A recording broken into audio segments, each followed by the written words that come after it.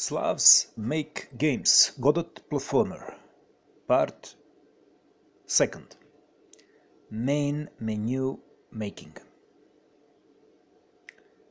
In this second part of our tutorial, we will speak about making a main menu. Firstly, we will introduce control node. Our 2D node will be changed to control node. All of this you need to do in a new scene. So firstly you need to create a new scene, and in this new scene, 2D scene, you need to change node.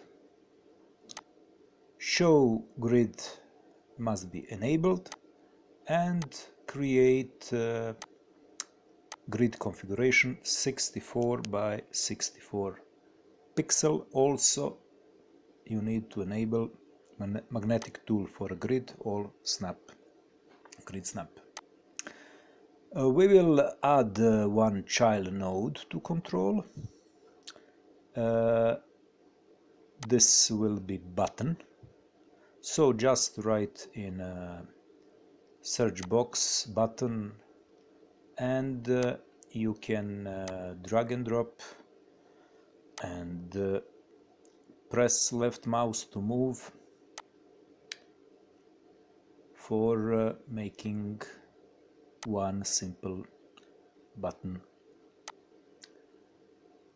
In text property, in inspector window, you can set a text, and we will change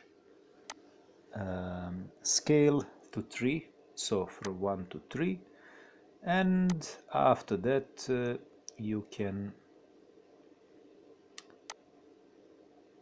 resize your buttons till you have a good size.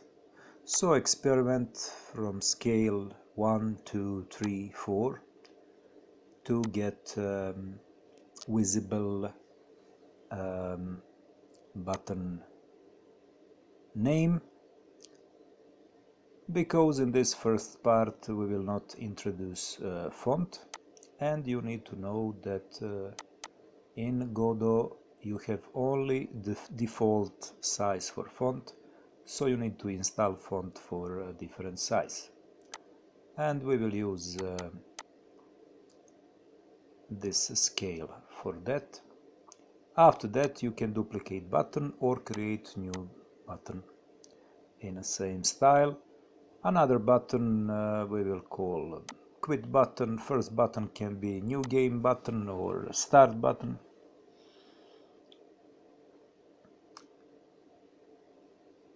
And you need to know that our scene, because this is another scene, can be started only as from a play scene. So start the play scene, not just play with F5, and you will see your current scene.